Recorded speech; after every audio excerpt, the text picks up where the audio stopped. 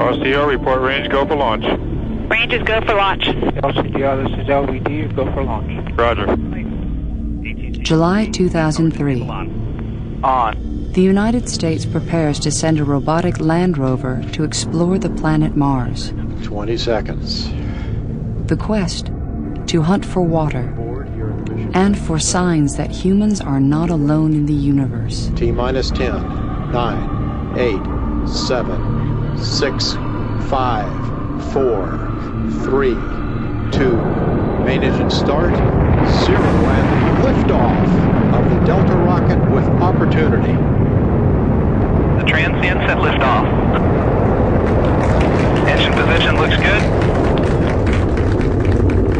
Recovering nicely from the liftoff transients, and the solid rocket motors are increasing their thrust during their 75-second burn.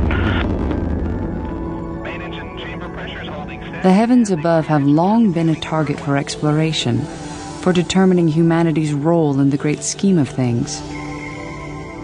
Some find the answers in religion and spirituality. Others find comfort in the hard facts of science. Earth may be a rare environment, uniquely designed for nurturing living organisms.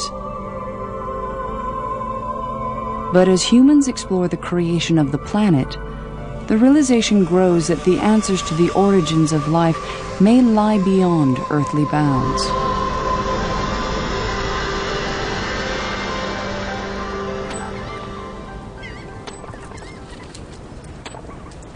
Nobody knows how or when life began on Earth. And really the only way that you can begin to evaluate when or how life began is by examining the geological record.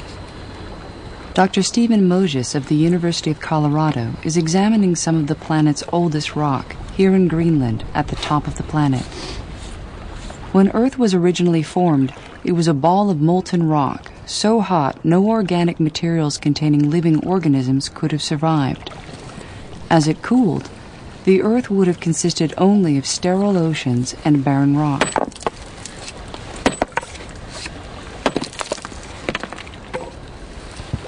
The early Earth's surface was not rich in organic compounds.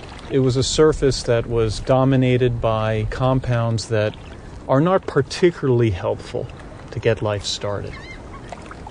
And if no organic material could exist on such a barren planet, life on Earth may have started elsewhere. My personal opinion is that since space is so rich in these organic compounds, it must have played a role.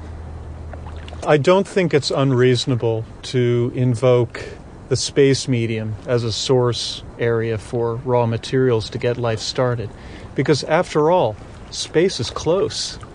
Space is only about 30 kilometers that way. All you have to do is take material from up there and bring it here. That's not far. And that is an infinite resource.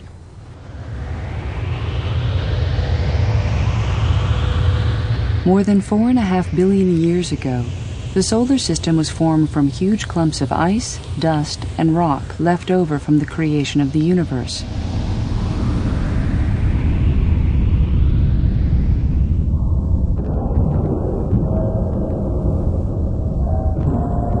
These clumps, called planetesimals, collided, growing in size as the larger planetesimals drew in smaller objects.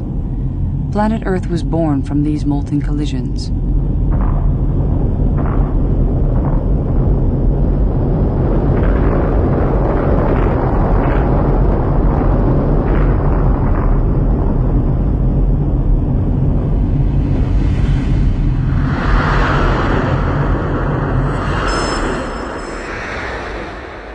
The smaller objects not absorbed during the planet creation process were drawn to the outer edges of the solar system.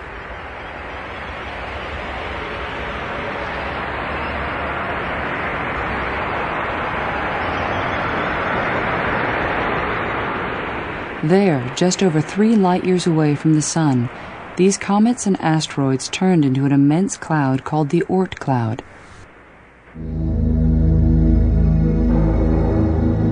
The solar system, with its sun and planets and stars and Oort cloud in tow, circles the Milky Way galaxy once every 225 million years. However, the 200 billion stars in the galaxy don't follow uniform circular orbits. They shift with each revolution. That sometimes brings the Sun and the Oort cloud into close contact with other stars and interstellar clouds. These close encounters can disturb the Oort cloud, spinning comets trailing long tails of cosmic debris out of their normal orbit and directly into the Earth's path. These occur when a star comes very close to the Sun, perhaps within 3,000 astronomical units, where an astronomical unit is the Earth's distance from the Sun. Or when we encounter a giant molecular cloud in the galaxy. These are very large clouds of interstellar gas where stars are forming. And these can really shake up the Oort cloud and throw many, many comets in what we call a comet shower. These comet showers figure into one of the Aboriginal myths of creation. For some Aborigines in Australia, this is their holy land, the birthplace of humankind, a link between Earth and the heavens above. For these Aborigines, each star in the Milky Way is a dancing goddess.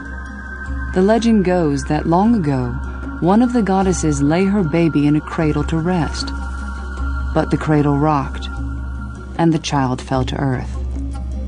The impact left this jagged 3-mile-wide crater in the desert of the Australian interior, and, so the story goes, created life. Scientists of today think those Aborigines may well have got it right. Impact craters like this sprinkle the globe, evidence of massive collisions between asteroids and comets and planet Earth.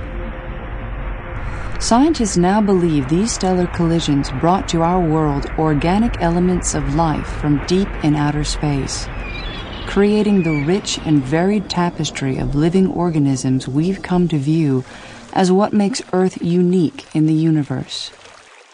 Hey, that's 2-8. Okay. Instead of photographing Soviet missile silos, this former U-2 spy plane roams the skies above, collecting dust. I'll be right back. Space dust.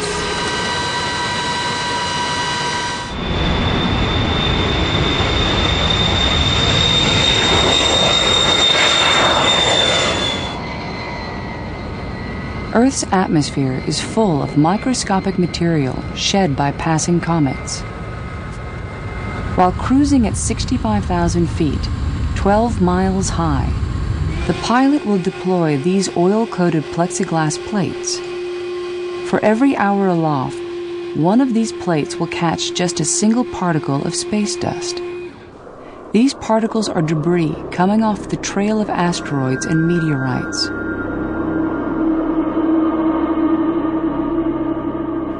Called micrometeorites, they weigh a mere 1/1,000,000,000th of a gram, hitting the Earth at a rate of 1 particle per square meter per day.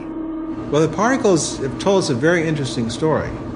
University of Washington astronomer Dr. Donald Brownlee is the father of micrometeorites. Brownlee believes these dust particles, also known as Brownlee particles, hold the answer to the origins of life on Earth.